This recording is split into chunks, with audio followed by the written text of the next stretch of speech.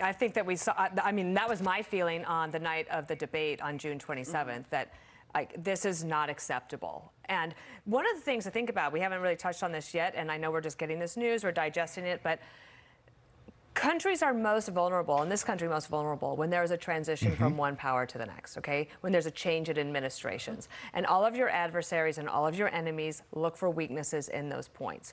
So I think that when Biden in the last 2 weeks after the debate, when they pushed him to go out and do all of those interviews, and he kept falling, basically Joe Biden kept stepping on a rake every single time he went out and did an interview. It just got worse. So that's why I think that, yes, of course he wanted to hold on.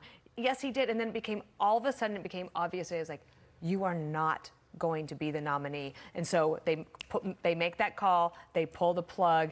And I think Peter's right.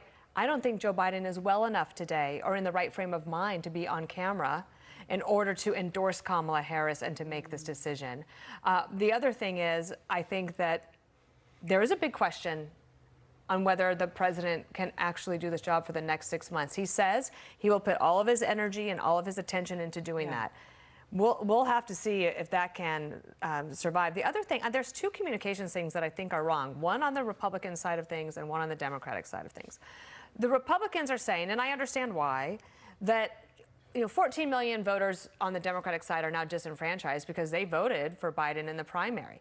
But if 78% of voters on the Democratic side after the debate wanted a new nominee, are they really that disenfranchised? I think that in some ways you have to be for what's going to happen. Joe Biden is withdrawing from the race, so you have that.